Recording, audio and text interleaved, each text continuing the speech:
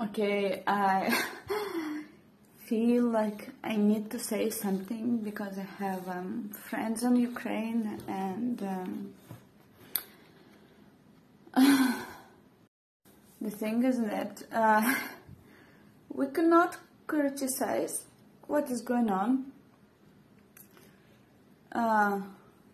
We have experience with Navalny case. After the protest, people were tracked and got to prison. Those who openly said that they disagree with what was going on. I am the only parent of Leo, and I'm responsible for my well-being as being his mother. I need to, and I have to. My personal opinion will stay with me. I one more time stress that I'm not going to publicly say what I think about it and how I feel about it.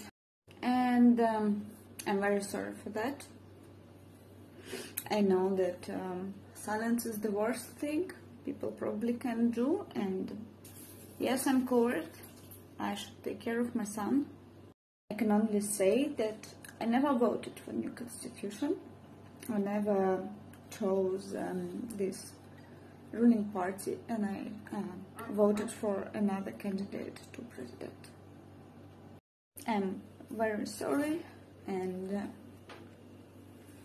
I don't feel very happy today. Not at all. I'm very sorry.